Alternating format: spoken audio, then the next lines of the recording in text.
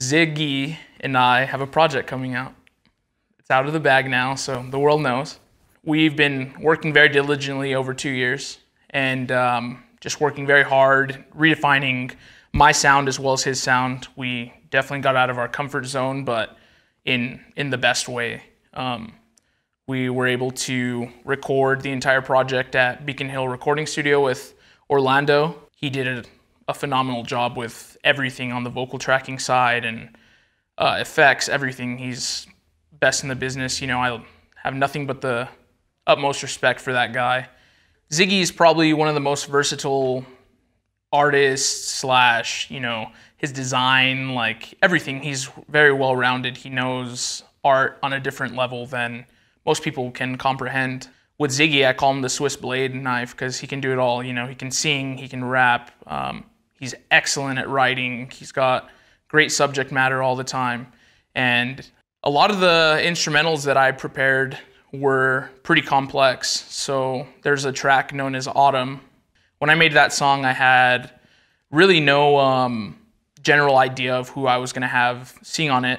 I initially made it just because I was going through all sorts of different emotions. And so I first started with just the composition on piano. It didn't have anything, just strictly piano. I made out the entire progression. I had no intention of who I was going to have on it, but then you know, Palamora and everyone involved thought it'd be a great idea to send it over to Zig and see if he enjoyed it, and that just became like the love child of this project, if you will. You know, that track really kicked off the entire idea of us making the entire project together. I've been able to work with multiple artists around the Southwest, more on a single format, you know, never like a full album recorded by me. We were also heavily influenced by the Nav and Metro Boomin project that came out. The fact that this huge producer was working strictly with one artist. And so Ziggy and I have always made music together, but we never really put together just an entire project with him and I. And so we wanted to reinvent the wheel here and just focus on a project that was very distinct from anything we've heard before in this area, but also something that was unique to his craft and unique to my craft. I made all the instrumentals. He had free ability to make the tracks as he wanted, you know, and that's, I think, the best part about mine and Zig's sound is that our styles are so unique, but when it comes together, it's just perfect. It works, you know, it works unlike anything else. So it's really awesome. I'm really lucky to work with Zig on this project. Quality is number one above everything. You know, a lot of people will rush projects and producers will have like hundreds of tracks produced. But at the end of the day, if anyone could put together, you know, samples from Splice or, you know, that's really common. People are just dropping tracks and not really focusing on the actual, you know, importance of mixing it, mastering it, making sure the sounds make sense, you know. And so quality was super huge when we made this project. We wanted to go to the best place that we could, and Ziggy recorded all of the vocals at Beacon Hill. We know that that place is 100% quality. It's been Grammy nominated, multi-platinum. They care about quality just as much as I do, you know, probably more so. So we knew that we had to do the project there. Orlando took care of the vocals immensely. You know, that's what I'm most excited for everyone to listen to, is the quality piece of it. You know, at the end of the day, maybe you might hate it, you might love it, but no one can judge the fact that it wasn't a quality project. You know, everything sounds really clean, and you can tell we took our time with it. Mutually, we knew Amir John Dolly, and everyone knows Amir. You know, he's just such a big piece of all of our inspiration in the movement. You know, he started DJing before I did, and that's how I got started into the musical process on this end. You know, I've played music my whole life, but the production side never started until I met Amir and Easy and Diesel. And so Ziggy used to stay at Amir's house, and that's where I met Ziggy. And at the time, I think he was really just barely getting started, just as I was. So it's been really cool to kind of grow together, you know, as musicians and as artists and as people in this area of the Southwest.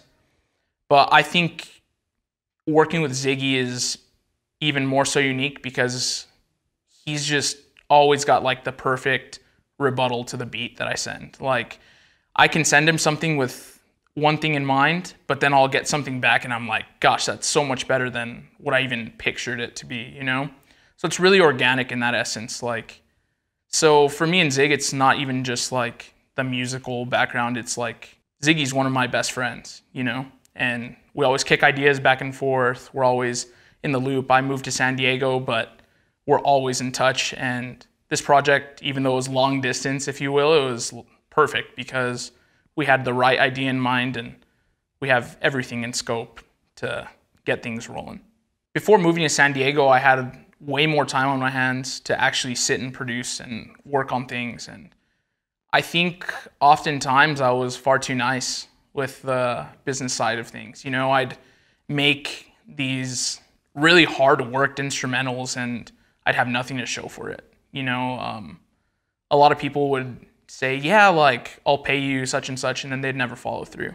And they'd release the track and they'd have their ends met, you know, and I'd never see a penny from it. But at the end of the day, I think that's part of growing, and you realize that everyone doesn't have the best interests for you. They will use you and they'll take your best work and put your name on it, but that's it, you know? And so now I'm looking at it from a far better aspect where if you're not depositing the funds for the instrumental, I'm not sending it back, you know? Because you have to stand your ground, you have to be a good negotiator, and you have to understand the worth of the actual hard work that you're putting forth for it. I'd say that's my biggest growing aspect, is really respecting myself and respecting my process and understanding that I do make really good music. And if I'm going to collaborate with someone, I want it to be someone who is very driven, who understands the financial aspect of it, and who's not going to take, you know, my music for granted. So I think that's the biggest growing part of this project. Zig's an extreme businessman as well, you know, and he completely understands that aspect. Palamora is the same, Beacon Hills is the same. And it's cool. It's a very professional project. That's what we wanted, and I think that's exactly what the vision is culminating into. You should always take your craft to the next level and understand that your craft has value, you know? You should never sell yourself short and give things out for free because people will take advantage of it, you know? So 100% it's a business. From the production side, from the video side, from asking Ziggy for a feature, from going to record at Beacon Hills, you have to have your money right. You know, you have to understand that people are working for a living and they're going to give you the best work, but you also have to, you know, have your money right. And that's just all finance. You should know that. You know, there's been a lot of people who have been reaching out about production, and I'm going to have some collaborative efforts. Akeem and I are working on some stuff. Young D-Locz and I have many tracks on the radar, and ultimately I'd love to work with a lot more people in the Southwest. I want to work with some people that I can't really mention at the moment, but the goal is to have a lot of music released this next year, and I have a lot of music that is ready to go to be released.